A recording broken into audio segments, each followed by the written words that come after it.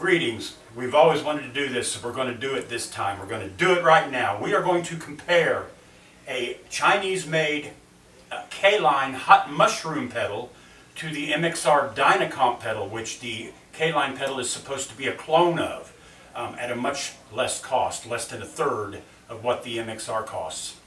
I'm going to play through a Fender Champion 100 amp through the clean channel. All the EQs are set at 12 o'clock.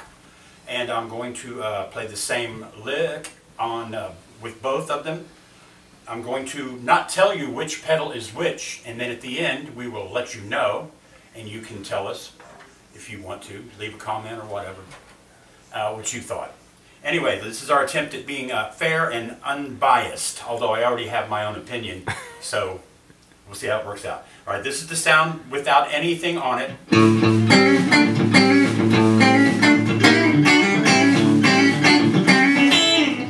Now here is the first candidate for pedals.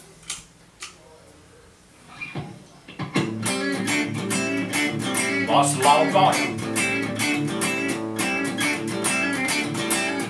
Okay, we'll try the other one at the same setting.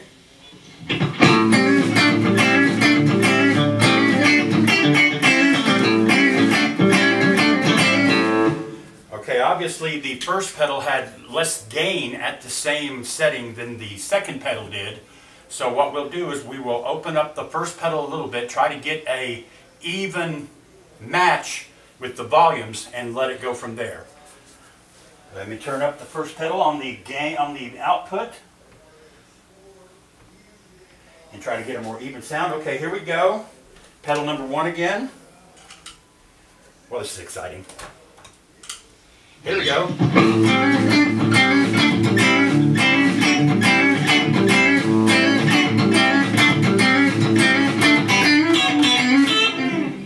All right. Pedal number 2.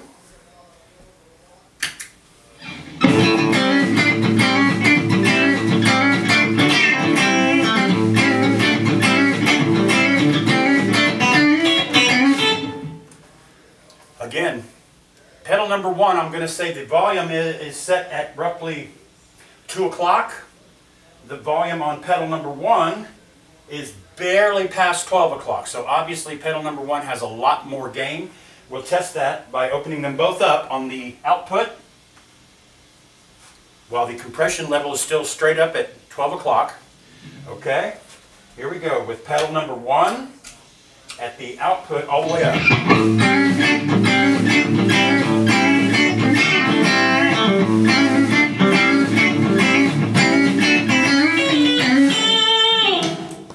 Alright, getting a little break up there. Now here's pedal number 2 with the gain all the way up.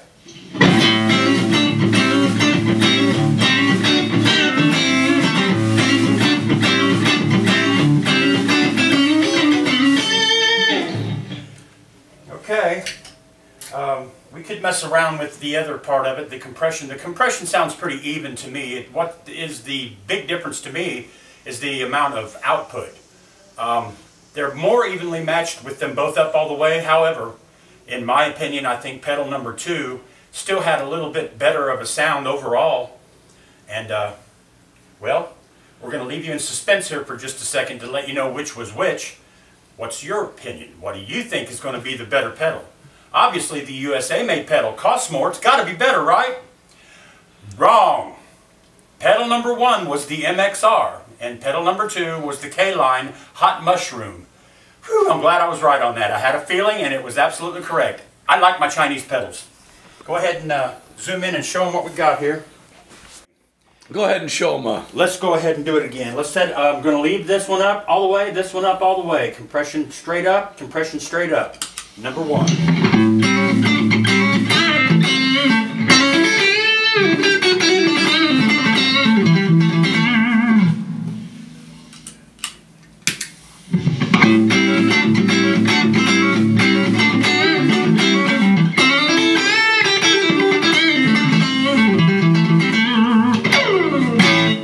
Show them everything at 12 o'clock.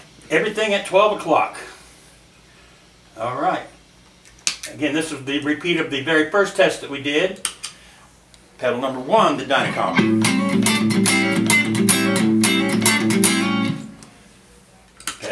2. So